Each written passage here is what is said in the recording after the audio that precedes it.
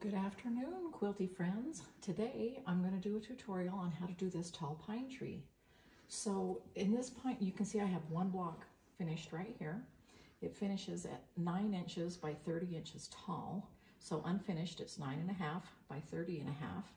And I wanted to do this tutorial for, it's this block right here in the Let's Make a Snowman sew along, except we're not putting the applique star on it, only in the quilt we are, but I wanted to show you this tutorial not only for the sew along, but because I wanted to do a fun project with it. Okay, and so I'm going to be making 2 trees for the project. And so I've got one finished so that you can see what that looks like. And then I've got kind of half of this one finished. Now, in the sew along guide here, if you're doing the sew along, we've got the cutting. Let me find it real quick.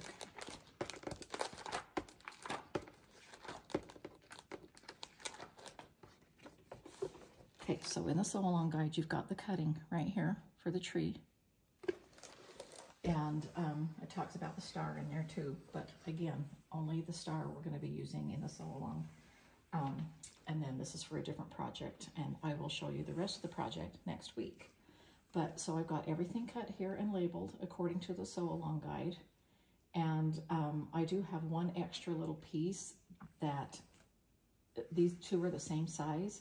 In the sew along, I just wanted to take note that this is actually cut 1.5 by 9.5 because that tree finishes at 29 inches tall.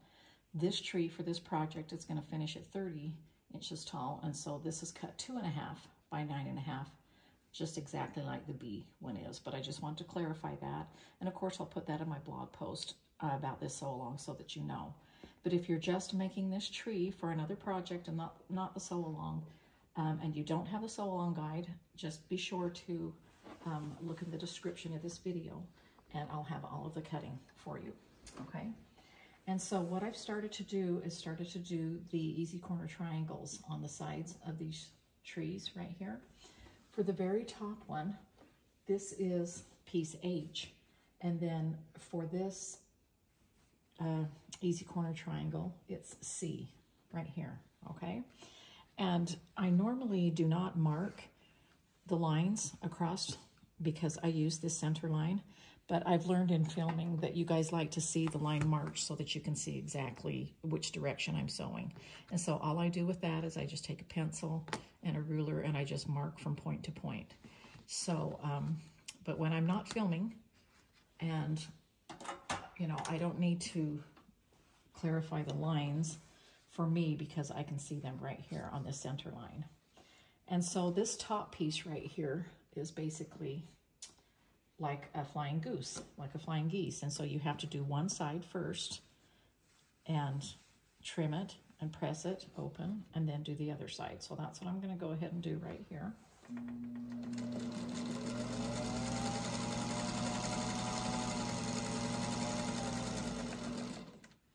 I'm going to make sure that my seam still lies flat there as it's going under the machine. And this is what I mean by, see, I'm just following that corner right here along that center line. This center line is lined up with the needle in my machine. I use these graphs right here to line up with all the straight lines on whatever machine you're using so that I know that this center line comes out straight, okay? And so now I'm going to go ahead and do the other side of these, and this is the D squares, background squares, and I've marked those so that you can see that what you're doing is laying it this way. This is kind of upside down so that you can see that angles go right here. And I just, when I line them up, I lay them up corner to corner so that I can't see, you know, the green fabric underneath, and then I know it's exactly lined up.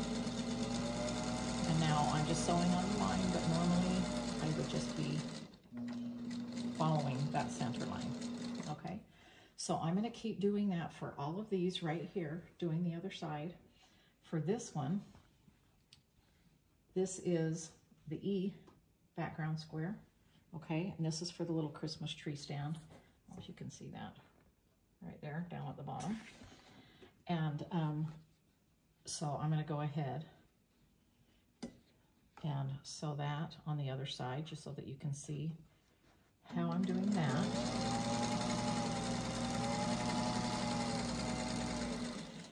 just going to put a scrap of fabric under here. I like to use a scrap of fabric a lot of times in between while I'm filming instead of making my bonus quilts, so that, you know, the fabric feeds in easily and I save on thread.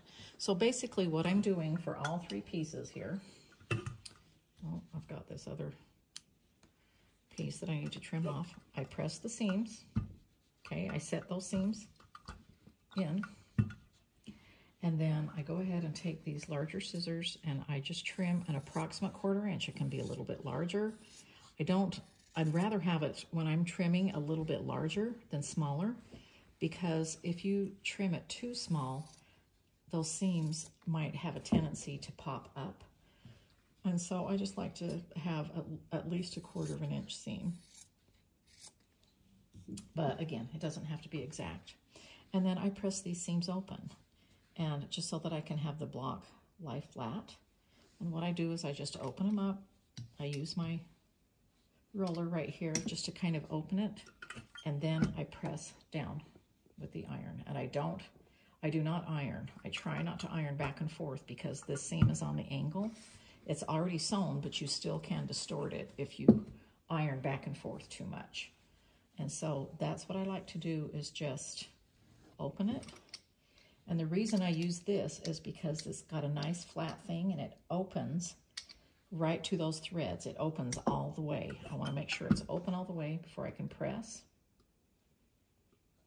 And so basically I don't want to distort this at all. I want this rectangle was cut 7 inches wide, and I want it to remain 7 inches wide, but just have triangles on the sides of background. So I'm just replacing those corners with another fabric, but I'm still keeping it the same size. I hope that makes sense. Now, when I'm crossing over seams like this, I'll take this and really press down right there, you know, put a little bit more pressure right where those seams line up, and that helps to keep those open. And I like to press this, once again, nice and flat, and then I just bring the clappers in because these will absorb the heat. I don't know if I want to say absorb, but just, you know, bring up the heat. This is on a nice flat surface, and this keeps it nice and flat with the weight. Sometimes if I feel like it needs to be heavier, I'll stack more on top, okay? And then when these cool down, it's nice and flat. See, that seam is nice and flat. Okay, so I'm going to go ahead and do the same step on the rest of all of these. I'm going to put my tree stand down here, and then I'll be back and we'll sew the rest of the block together. Okay, so what I did was I went ahead and joined all of these sections together. So I had to put the top of the pine tree. So there's, you know, this consists of the 6 boughs of the top of the pine tree, and I joined them all together before I could add these little borders, the F borders on the side, okay? And then what I did with that, let me show you that here, is so of course pressed everything open like I showed you along the way, except for these side borders. I didn't feel like that they needed to be pressed open. I just pressed them towards the borders, okay, and rolled them and everything and made sure they were flat, okay? So now I've got that, and I can go ahead and sew the top piece on that, which is piece B. So I'm going to do that real quick.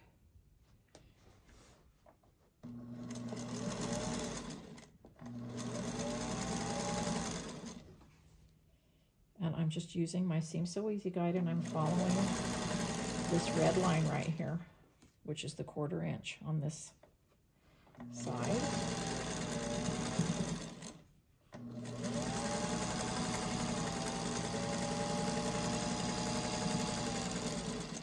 Okay, and then I've got this side right here and this side right here. Can you see that, Cass? Mm-hmm. To add to the stand.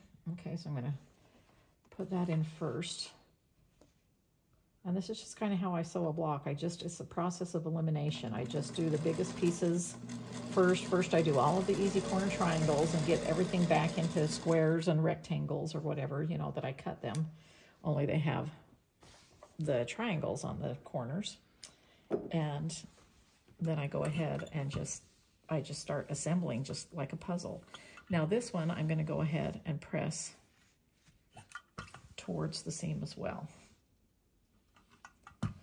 Okay, and then sometimes, especially because I'm pressing towards the seam, I'll take the roller after I've pressed and make sure that's flat. And then I'll just let some clappers rest on that for a minute while I'm doing the other side. Now this is piece C right here, and this is a little bit tricky. In the cutting, it's cut, see how you can see that it's taller that way, but it fits that way, and so that's how you'll know, you know, when you go ahead. Wait, that's not C, sorry, A. See, A is wider than it is taller. And so when you go to, it's just a 1/4 inch difference. That's how I knew that C was wrong, because I was like, I knew it was only a 1/4 inch difference. So when you go to sew it to the trunk, you'll know that that's the way you sew it, is you have to turn it so that it measures the same height as the trunk. And those are the 2 A pieces, okay? I mean, you can always get your ruler out and measure and everything again, but that's just a quick way to find out. If it doesn't fit your trunk piece, then you know that's not the way that you sew it on. And then I'm going to put a scrap of fabric through here because I want to press these so that I can sew these together.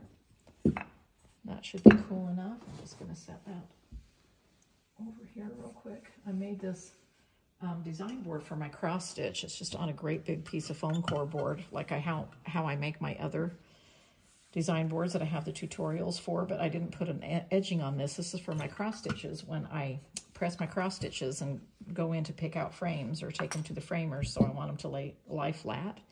And I have some quite large cross stitches, so I did that design board, and I thought, oh, this would be perfect for this tall pine tree, right? Okay, let me press that open right there.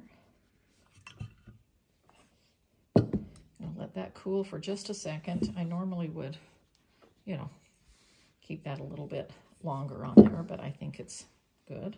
And now I'm just going to join that. Now this is designed so that, see right here at the bottom, this doesn't meet. You don't have to worry about matching up seams or points or anything like that. Okay, it just needs to be 9.5 across. The whole block is 9.5 inches wide at this point, unfinished, and so that's all we have to worry about, that they meet at the beginning and at the end. Now you can pin if you want to, but I just always use my sewing machine as kind of my stand-in stunt double pin by sewing in the beginning with them lined up, and then I line them up at the end here, and then I just kind of make sure that those edges are lined up as I'm going along, and that's how I pin. I use my fingers. Now, I did pin when I did these long when I do long borders, you can pin or things like that, and that's when I do pin. But when I'm doing these short patchwork segments that I feel that I can control, you know, with my fingers, that's what I do. I just like to shift it that way. But of course, there's no right or wrong way. If you're a pinner and you feel better about pinning, then, you know, go for it. Do what works best for you at all times. We all get the same end result. Okay, so then I'm going to open this seam up and roll it, especially on those intersections, so that that's open.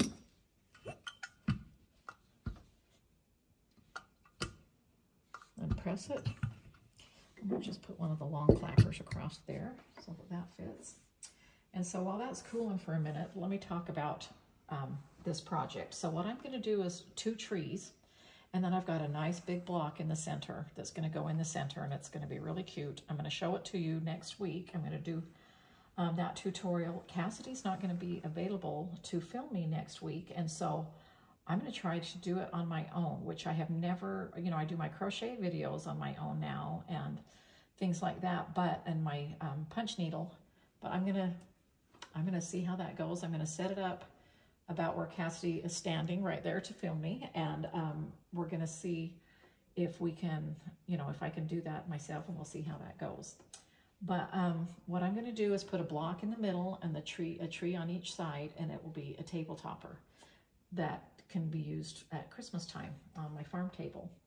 But I also wanted to let you know that, I'll just keep talking as I'm sewing this now. Now it's time to join this at the bottom.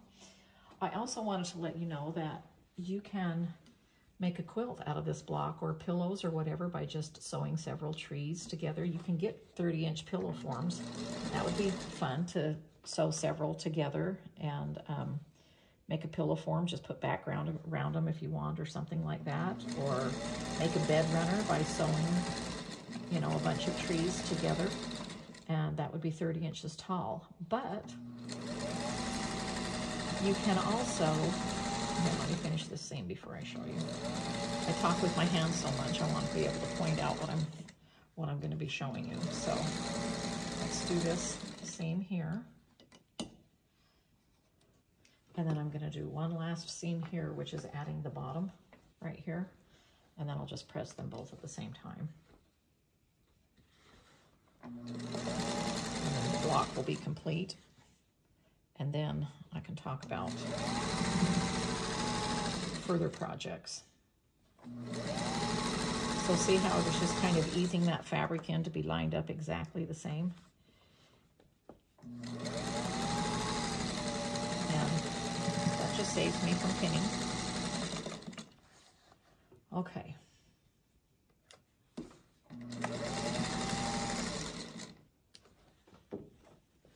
Okay, I'm going to set both of these seams. This one I'm going to press first because I'm going to press it towards the border just like I did the top. Okay, I'm going to roll that. Then I'm going to turn it around, put a clapper on that, open this up,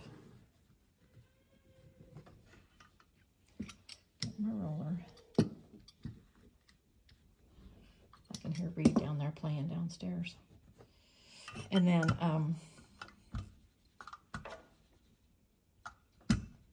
so when I do move my iron like this, I just kind of move it back and forth a little bit just to make sure I'm putting pressure, but not a lot of back and forth. Okay, now that block is complete, so I'm just going to let those cool under there, but it looks just like this one, so I'm going to talk about this one. So I have done many quilts like this with tall pine trees because I love sewing tall pine trees. And so I just wanted to kind of let you know that it might be kind of fun to, instead of having 6 of these different boughs, you could do 5, right? So you could have a little bit shorter tree. I would do the same thing here, measurements from the bottom down and from the top up, except for if you're doing a shorter tree, you're gonna have to do this piece larger to make up for the shorter difference in the background. And that's all you would do. You could make them 3 boughs tall, 4, 5, all different heights. You would just make up the difference here in the height of that background, and you could have trees going all the way across. You could do that as a bed runner, a table runner that way without the block in the middle that I'm going to talk about next week. But you know, I just think trees are really fun to make, and you can just make many rows and make a big quilt or whatever. And it was really fun using, you know, many of the greens. I think I used all of the greens, I'm not sure, in the Hometown Holiday fabric collection, which is what, you know, we made this quilt out of. And so this is all Hometown Holiday. And I just think it would be really fun just for trees in a tree stand. It reminds you of the tree farm, right? These little red tree stands that you would buy at the tree farms when I was little. Sometimes we would go cut the trees, sometimes we would buy them at the tree farm, and they always had them in the little red stands. So I hope you've enjoyed this tutorial of my tall pines. Let's see how 2 of them look together. And like I say, I'll be back next week. Okay, and if you were making many trees, you wouldn't have to put them in this order, the greens. I just did that because that's what the quilt is like, in that same order. And of course, for your quilt, you could do an applique star on the top of all of them as well. but for my project, I'm not doing any applique for the table topper. It's all going to be pieced. And so I'll be back next week, and I'm going to be trying to film on my own, so we'll see how that goes. So thanks, Cassidy, for filming me, and thanks, Quilty friends, for joining me today, and I will chat with you later.